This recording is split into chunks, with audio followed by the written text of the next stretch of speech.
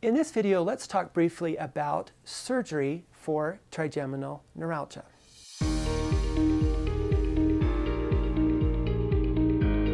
Trigeminal neuralgia is a severe shock-like pain that comes across one side of the face. Between episodes, usually the patients don't experience any additional symptoms. Patients with trigeminal neuralgia usually respond to medication initially, and then their symptoms recur.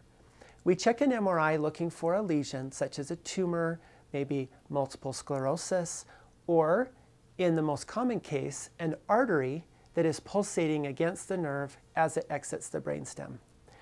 In that situation, surgery can be very helpful for patients with trigeminal neuralgia. The surgery is a craniotomy performed under general anesthesia.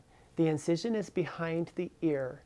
We make a small hole in the bone and then open up the covering of the brain.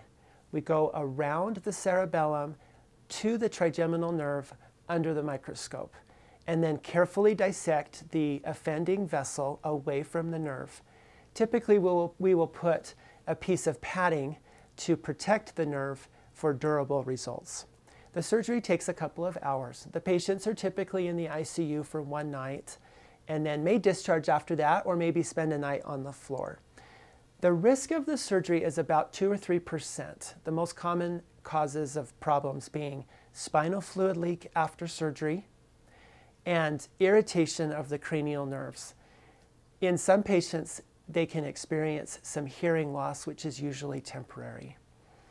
Trigeminal neuralgia surgery is typically very effective for short and long-term relief of trigeminal pain, and the patients can have significant improvement in their quality of life with surgery.